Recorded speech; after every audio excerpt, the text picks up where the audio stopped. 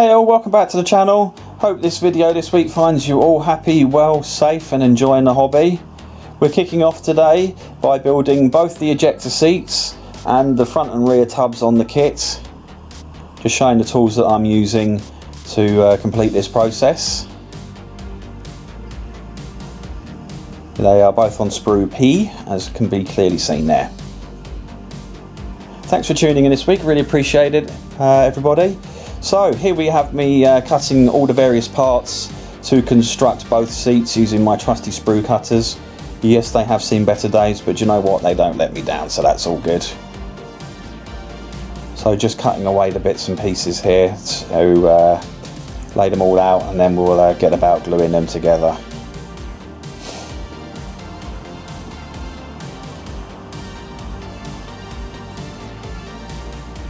So going through this video, I shall have a look. Basically, I narrate over the videos because I own dogs, and you can guarantee they're going to make a racket when I'm actually doing my modelling. So I narrate over it just to hopefully get rid of any distracting sounds, just to make it a bit of a better quality for all involved.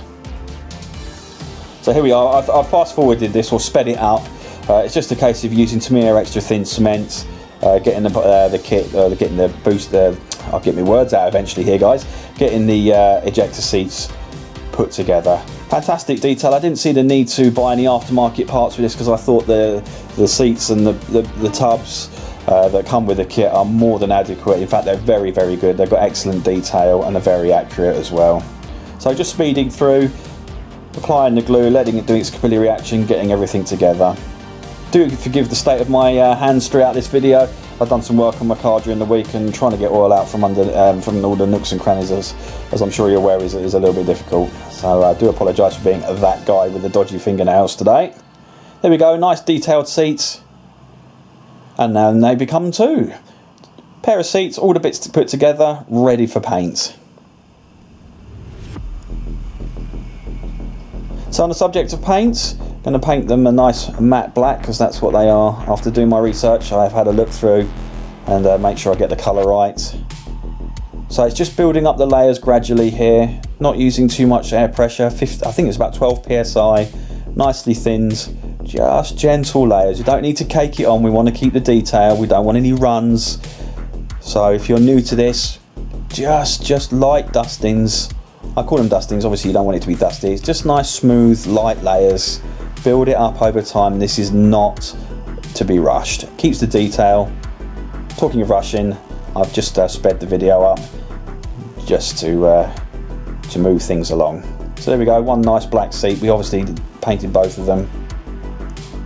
Get a nice layers built up and good coverage. Nice opaque coverage there. Very, very happy with that.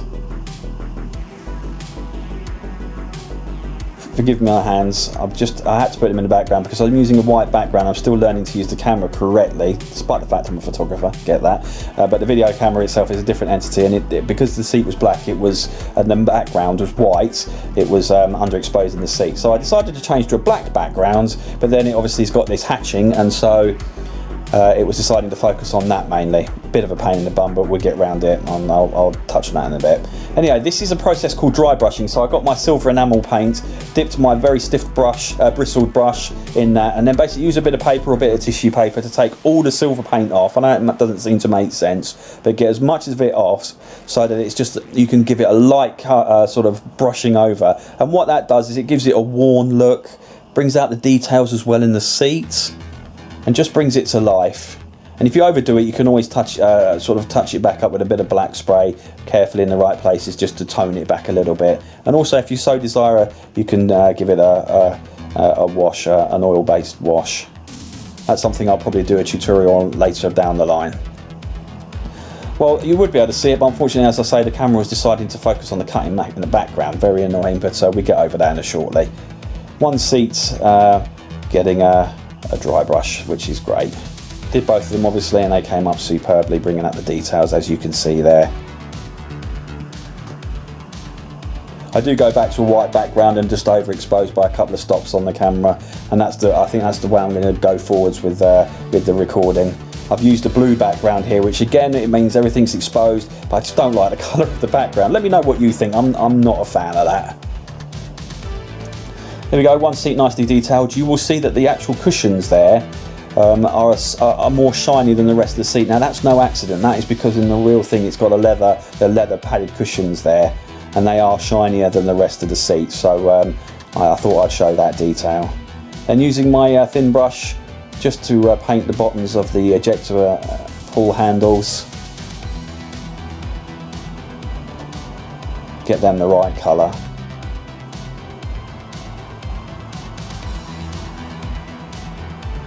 There we have it, looking good. Just a case of, with these seats, of building up the details, adding the bits, little jigsaw puzzle coming together and looking really good at the end. Very happy with it. One becomes two, and it's just a case of using my my detail brush just to add the little details here, painting the caps grey here. Fast forward that because we know what it's like to paint, but it's just showing you the detail. I'm basically going to try and do this video build with the SU-27 in a step-by-step kind of way, but I'm not going to sort of show every tiny piece, like cutting off every bit of sprue, painting every tiny detail. I don't think it's going to take forever if we do that. Let me know if you prefer that, but I'm going to steer away from that unless the masses say otherwise. I am going to show little details like here where I'm painting the silver parts of the seat, the handles, just to show that it has been done and how to do it. But once I've obviously shown me doing one, I'm not going to then show me doing it for everything. Okay, I hope that's okay with you guys. I want to try and keep it to the point, these videos, otherwise they're going to be 2-3 hours long each, and I'm sure if you're anything like me, your attention span isn't going to last that long. Anyway, back to the subject. Painting the silver handles on the side of the seats. It's all coming together nicely now.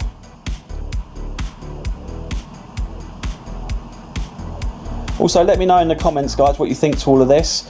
I know I'm trying to narrate the videos. I've seen some YouTube channels showing where there's narration and there's just music. Nice little picture just quickly there of the finished seats while I waffle on. But yeah, I don't know, I'm going to stay with doing narration, guys, just purely just to talk people through it. If there's new people out there, describe why I'm doing what I'm doing, the process. I think it's a bit more interesting. I personally don't like videos where it's just music and watching someone building a kit. It's not for me. That's my taste. If you don't like that, let me know. I'm trying to get the balance right. Obviously I've got music going in the background here just to break up the monotony, well, not the monotony, but the process of it all, just to sort of lighten it a little bit and you're not just listening to my waffle. Anyhow, back to the subjects in hand.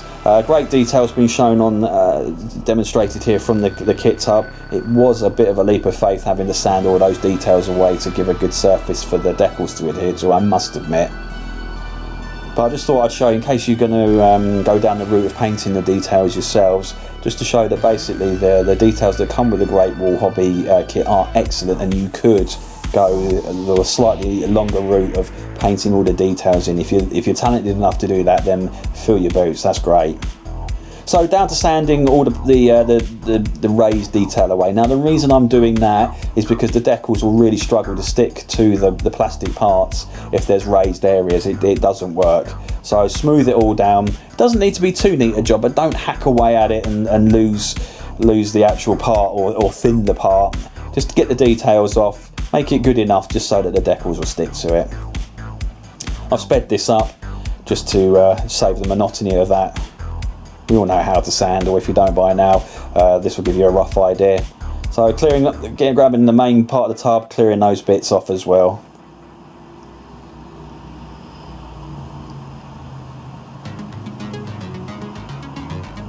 There we have one smooth tub.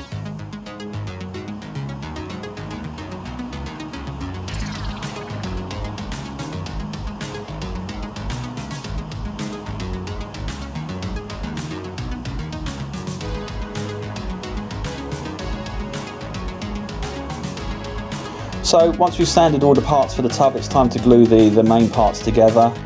The parts, as always, with with recent times with Great Wall Hobby, I can't speak for their earlier stuff, but their newer stuff I happen to have on good authority that it all goes together well, and I can tell you from on this kit it goes together very well. So using again the Tamiya thin cement, extra thin cement, just let the capillary action, I don't know how many times I've said the word capillary in this video, but you get the idea. Let the capillary action do its thing. As you can see, it does marvellously, getting a nice little plastic bead there as it sticks together well.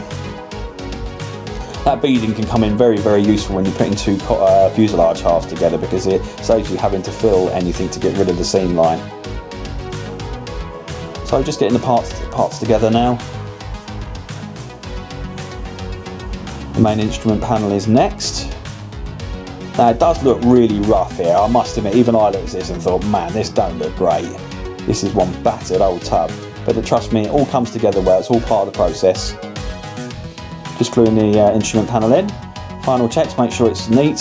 Trying to get the angle right as well, which I must admit the instructions weren't overly forthcoming with when it came to telling me what angle I should have that leaning back at. I hope I've got it right, but I can obviously make sort of more adjustments when it comes to putting the tub into the main fuselage. But I'll worry about that later on.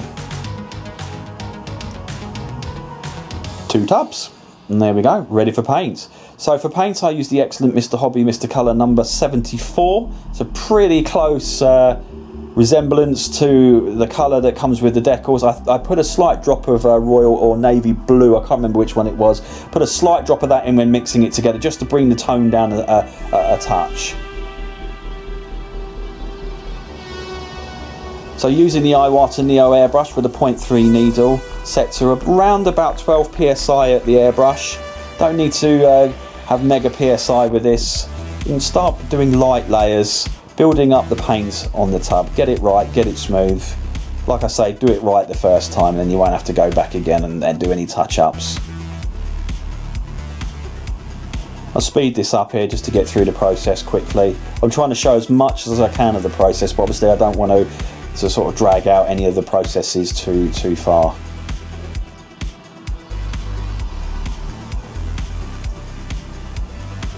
So again, yeah, just lightly building up the layers. Don't cake it on, guys. As you can see here, we've got details in the sides of the cockpit that I want to keep. If you cake that all in one hit, it's going to lose the detail, it's going to run, and it's just not going to look good. So just build it up slowly, take your time. Tomorrow's you will thank you for that, because it will look good.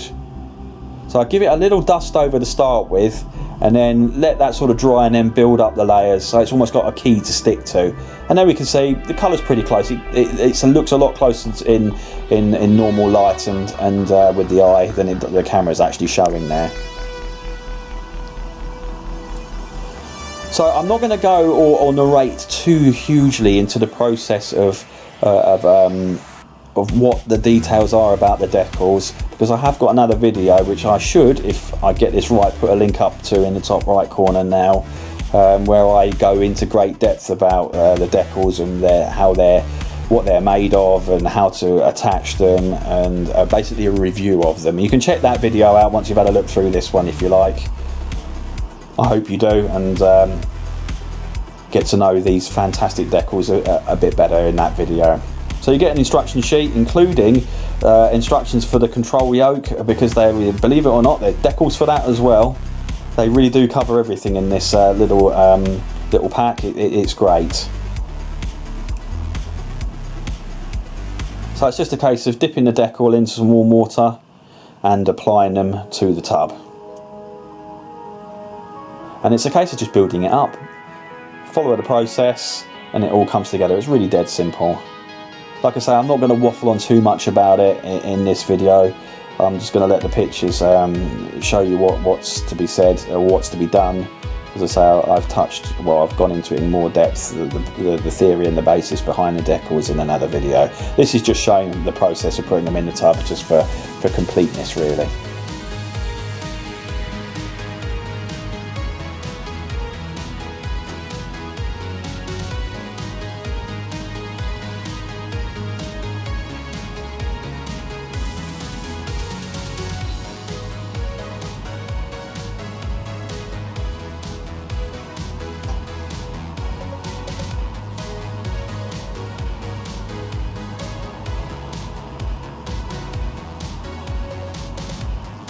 Pop the decal on some tissue paper just to drain the water away. Just good practice really. Bit of PVA glue. Don't cake it on, just a nice little layer. And I use PVA glue over CA glue because it allows adjustment. You can use CA glue though if you're feeling brave. It does work fine with it, but you've got to get your positioning bang on pretty much straight away.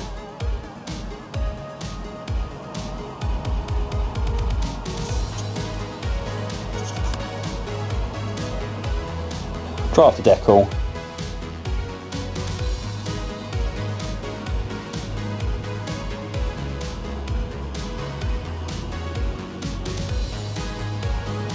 As I touched on in the other video, these decals are made of vinyl, so they're pretty tough and durable.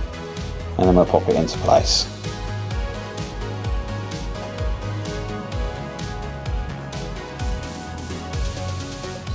I'm led to believe that Edward will be bringing out 3D decals as well, so I wish them luck with their venture in that. The more decal makers, the better, as far as I'm concerned. Gives us modelers more variety and options. It's never a bad thing. And even if they're half as good as Quinta Studios ones, they're going to be brilliant. So we go, just final adjustments with the tub, and oh voila, one panel in situ. Just use the Q-tip, you don't have to, just to place it in position, make sure there's no air bubbles or anything underneath it, and then just final adjustments.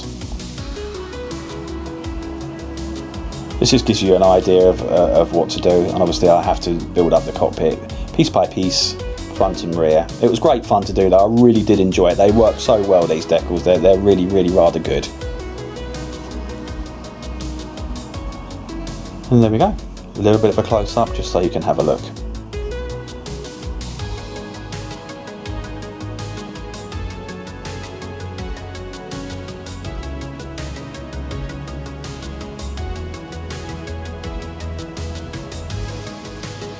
And it's the main instrument panel's turn to get stuck on. Nice close up there, just a little close up just to show the fantastic detail with the instrument panel that comes with it. Absolutely amazing. I do speed up the process, I think, here. Yes, I do. Just to move things along a little bit, because you get the idea now. I just wanted to include a video of, or a bit of this video just showing them, you know, one of the main attractions of the instrument panel being put into situ. There you go, nice and easy, just like that. And like I say, just build up the rest of the cockpit.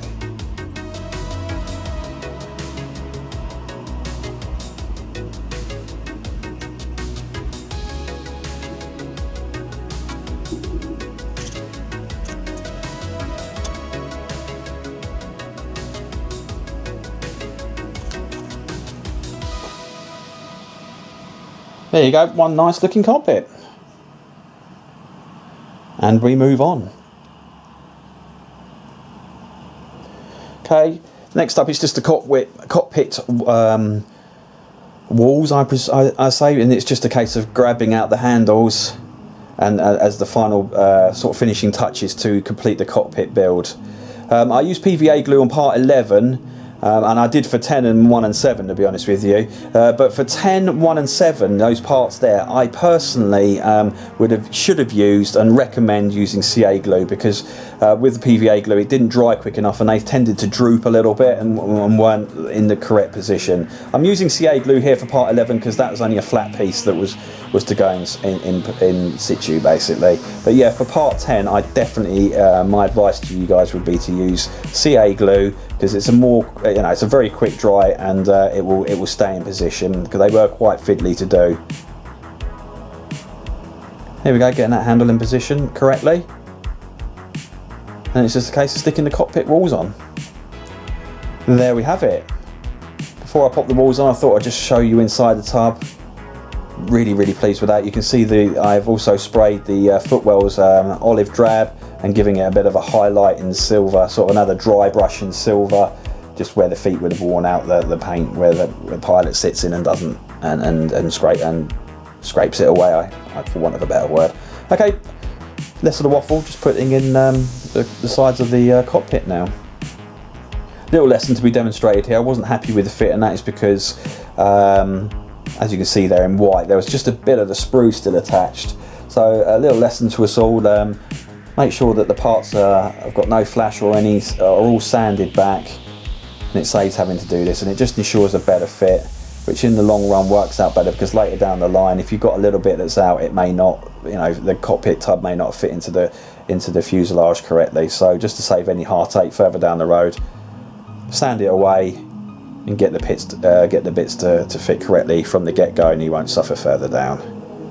There we go, nice and popped in position, and just waiting some glue.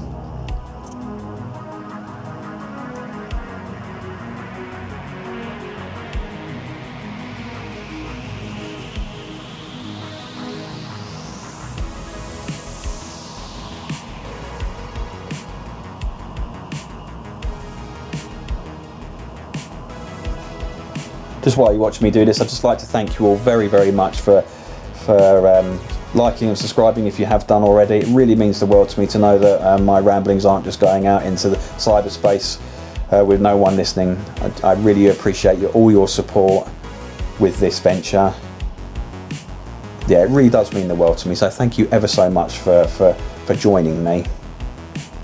So we go, the rear tub, the seat's in, the walls are in position, and that's one completed cockpit tub there. Really very, very happy with the level of details there. So next up, it's just a case of popping the other seat in. The eagle-eyed of you will notice there that part of the cockpit wall is missing. That's because I glued it in, and then whilst doing this, the dry fit before filming, it pinged off somewhere. I didn't even notice that until after I put this seat in and went to do some photos, that the carpet monster had claimed a victim. Damn that monster. Luckily, being the knight in shining armour that I am, I went and rescued said piece from the carpet monster, which is good because I really didn't fancy scratch building that, and I reattached it later on, as you will see. So, very happy with that. 2 completed tubs. Next up, and the final part of this video with 6 minutes remaining, is the Quinta decals, harnesses and seat pad. Again, PVA glue in the right place, and it's just a case of following the instructions and working methodically through it. It's really simple, can't go wrong with it. Place the positions in, the pieces in, and it builds up to a really, what I think is a very realistic looking set of harnesses. I know there are you professionals out there that can do this from scratch building, and I salute you, because I tell you what, at this moment I can't. I hope I look back on this video in years to come and go and have that ability and look back and laugh at this, but at the moment I'm relying on the aftermarket bits to do the dirty work for me. So it's just a case of using tweezers, getting these in position, and try not to make them look too rigid and uniform, because they wouldn't on the real thing.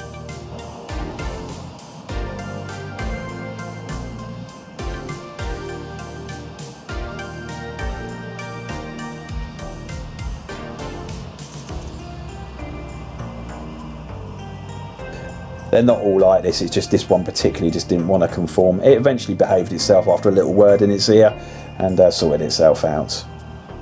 So these are the extra bits of strapping or harnessing, placing those in position. Once these bits are dried down the bottom here, I then sort of bent the ends down so they look like they were draping on the cockpit floor, just for an added bit of realism.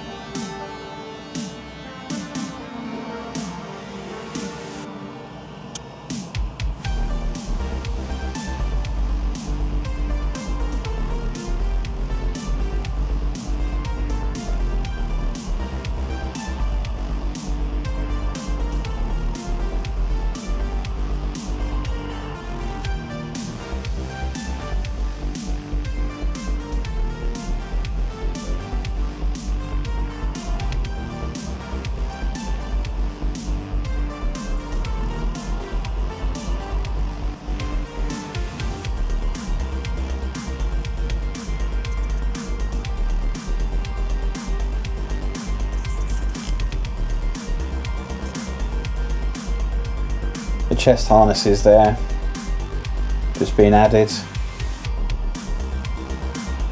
and like I've previously touched on, just building up the jigsaw, so to speak, of realism, and just getting these bits added on top.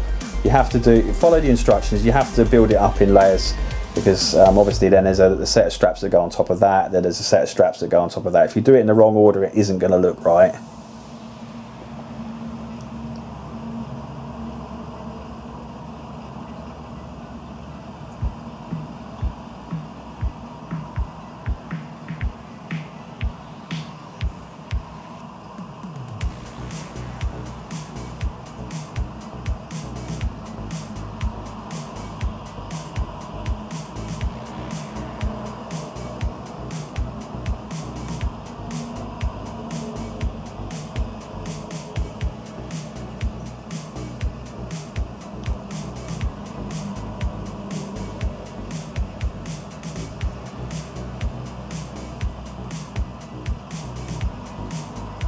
So as the video draws to an end, it's just the long straps being placed in position.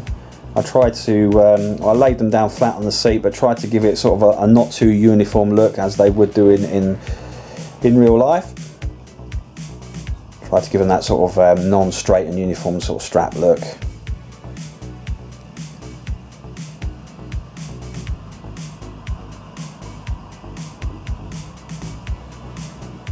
So as the video draws to an end, I'd like to thank you all very, very much for tuning in this week. I hope you've enjoyed what you've seen and learned something if you're new to this, or been encouraged if you're new to this and thought, I fancy a go. If you do, if that is the case, get on it guys, grab one of these kits. Even if you're new, I'm not a fan of people saying, oh wait, you know, get your skill levels up, wait and then buy yourself the expensive new kit. No, do you know what, these kits are great. You know, of all the expensive things you can be doing in the world, building this hobby isn't one of those expensive hobbies. Get out there, grab the kit and just do your best. Enjoy it. Can't recommend this kit enough. It goes together so well. Yeah, it's a little bit on the pricey side, but it's so worth it. You know, especially if you're new, it will help you along the way and show you that it's a great and rewarding hobby, this. So, thank you ever so much for tuning in. I'm going to try and release a video every Thursday because this is just a hobby to me, so I have other things to do during the day, and I try and sort of film during the week and then every Thursday release a video. So thanks again guys. If you haven't already, hit the like and subscribe button and the notification bell so that you can find out when I release a new video. I look forward to any comments and suggestions. Have a great week, stay safe, happy modelling, take care, and toodaloo. Bye bye.